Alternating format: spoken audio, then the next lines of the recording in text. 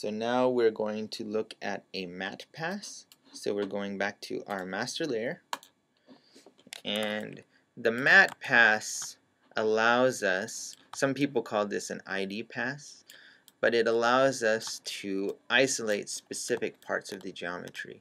So if I wanted to change the color of FAA only, and I didn't want to affect the background, if I was in Photoshop, I would have to go in here and mask this out.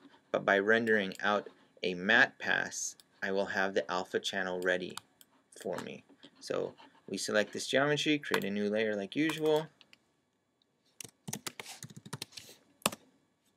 and we now open up our attribute editor right here.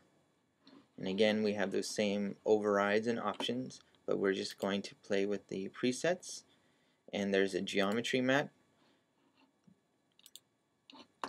And when we render out this matte pass, we actually don't need to worry about our occlusion, key light, or beauty. And you notice that now it changed from being mental ray, which we use for occlusion, to software. And this is going to allow us to render out extremely fast. So it was less than a second. It was almost instantaneous. And you can see that I have both the alpha channel and a luminance, so a black and white matte. And this can be used to isolate the FAA later in compositing.